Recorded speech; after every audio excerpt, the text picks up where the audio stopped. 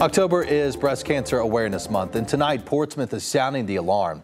The city has the highest mortality rate for breast cancer in Hampton Roads, but the health department now trying to change that. Shane Fordham joins us now in the studio to explain. Well, the Portsmouth Health Department, in partnership with Centara Health, hosted a breast cancer awareness rally today, encouraging Portsmouth residents to seek early screening and detection. Today is the day that we're having our pink rally. So we're trying to get information out about breast cancer, women's health, and health in general in regards to resources that are available.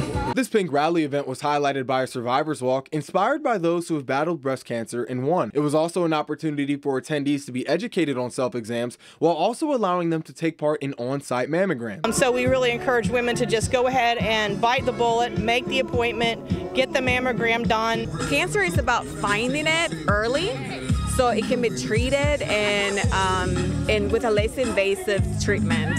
And the chances of probabilities are really high with finding it in early stages. It's around 97%. And then if we find it later on, it drops down to 35%. This event was also a celebration for the new Portsmouth Women's Imaging Center, scheduled to open in 2025. Portsmouth has the highest breast cancer mortality rate in Hampton Roads. Once the imaging center opens, Portsmouth residents will no longer have to travel to neighboring cities for mammograms and methods of detection. It's huge. The fact that women have to drive outside of the city, but having the built facility means that we'll have so many more opportunities on a bus line for people to be able to get their mammograms done.